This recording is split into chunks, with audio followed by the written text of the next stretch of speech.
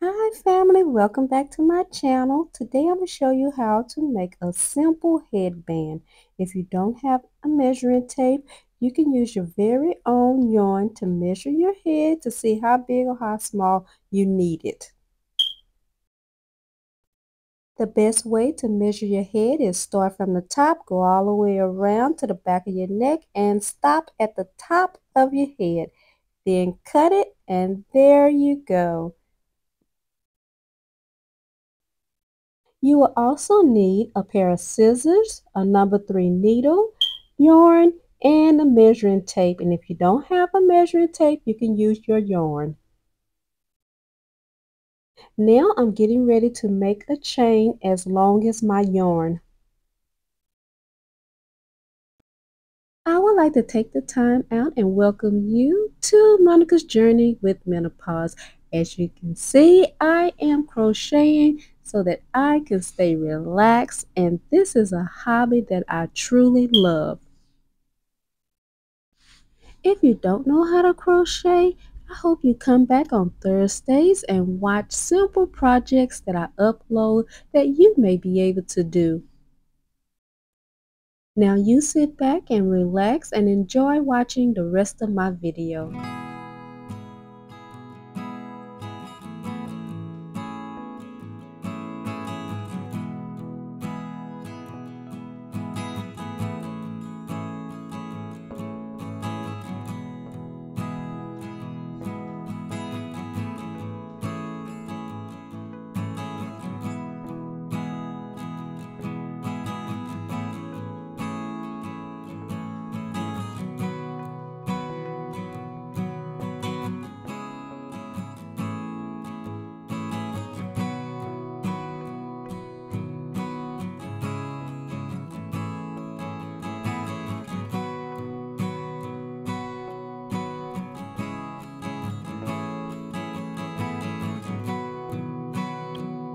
My chain came out to be 62 loops long.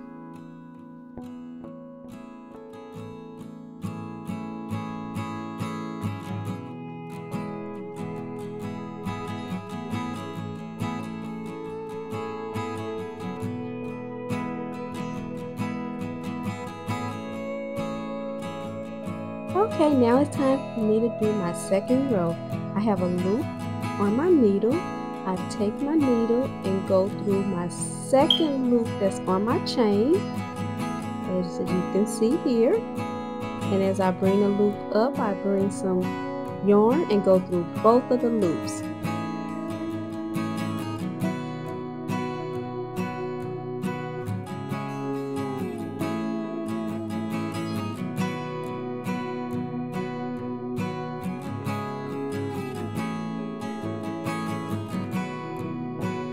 You just continue on stitching to the end of your chain.